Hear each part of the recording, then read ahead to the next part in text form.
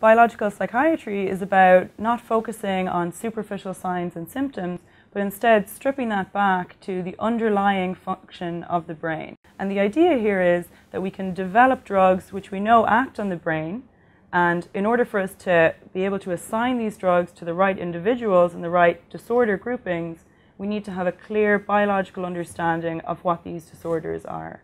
One of our most interesting recent findings is that we've identified that habit-forming biases are a transdiagnostic trait. And what that means is we can see the same biases towards forming habits excessively in individuals with OCD as we see in individuals with alcohol addiction, for example. We also see the same pattern in individuals with compulsive behaviors characteristic of eating disorders, so binge eating disorder or excessive purging in some eating disorders.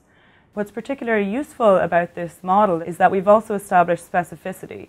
So while we see a link between compulsive behaviors across disorders and habit-forming biases, there's no relationship between excessively forming habits and other unrelated psychiatric symptoms like depression or anxiety or social anxiety, for example. So what this has given us for maybe the first time is some real specificity in terms of a biological model that maps onto a clear clinical phenomenon. Psychiatry is at a crossroads.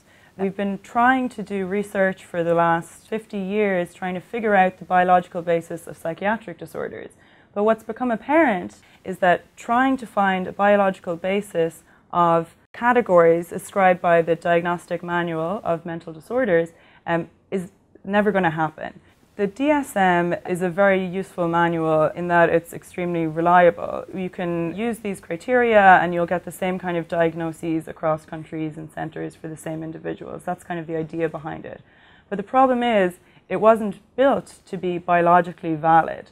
So some very educated people have made clusterings based on the kinds of treatments that work for certain groups and also based on historical reasons, but not based on the underlying biology, which simply wasn't around at the time of the first iteration of this manual.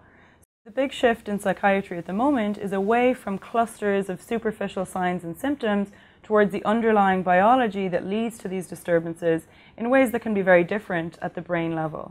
Let's take depression and OCD, for example. Those are two phenomenologically very different disorders, although they share a pattern of comorbidity of occurring together in the same individuals and some heritability. We think of them clinically as being very different things. Yet we give all patients who meet criteria for those two disorders the same medicine. So the task now is to not be constrained by these very useful categories in clinical practice when we're doing research. When we're doing research, we're trying to tie specific clinical phenomena that cut across multiple disorders to a biological cause. And in doing so, we can then hope to find a treatment that will be tailored to an individual rather than a diagnostic group, which we know are very heterogeneous.